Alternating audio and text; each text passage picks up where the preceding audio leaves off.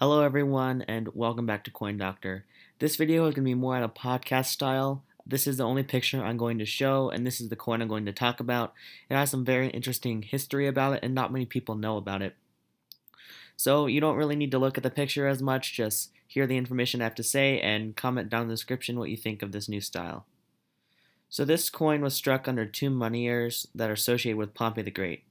And Crawford, a numismatic author, suggests that the coin is military and irregular in comparison with the numerous other Republican types.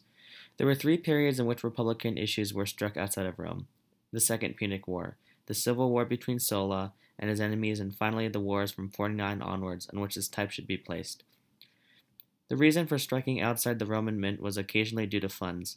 Sometimes the money was just not available for the striking of coinage. Also, it made sense sometimes to strike closer where the action was not to jeopardize the coins being delivered to the troops.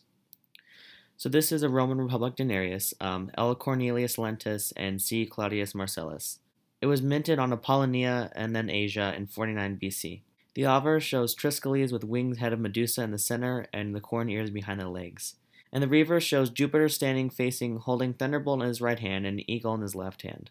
So this coin was struck by a moving military mint in Apollonia, and Jupiter is shown on the reverse, which I talked about before, and it's suggestive of Rome.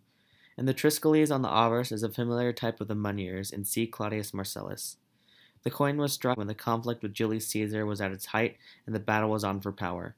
The Senate was divided in supporting for Caesar and Pompey was killed short after in 48 BC when he arrived in the Peloponnesian and was stepping off the boat to greet Ptolemy, the young boy king, and Cleopatra VII.